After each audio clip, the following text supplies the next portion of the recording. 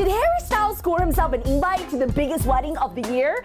Watch out, KimYe! I heard there's gonna be a little bit of a British invasion on your big day. I'm Shishi here in Hollywood, and you're watching Pop News Daily.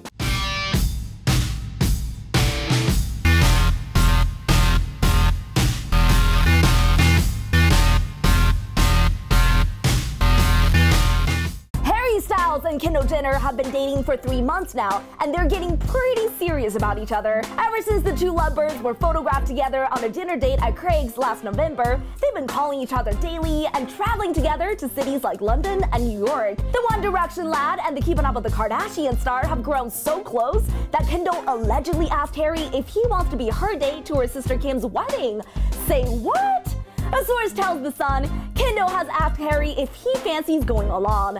Although Harry will be on One Direction's Where We Are tour, he's still only a plane ride away. The big day, which was originally scheduled sometime in July, will probably take place this May. Word on the street is that Kim and Kanye pushed up the day because Kim hopes to become pregnant again this year, but she wants to walk down the aisle first. The wedding will take place in Paris, and it's probably gonna cost around $30 million. If Kanye rented out a stadium for the proposal, just imagine how grand this affair will be.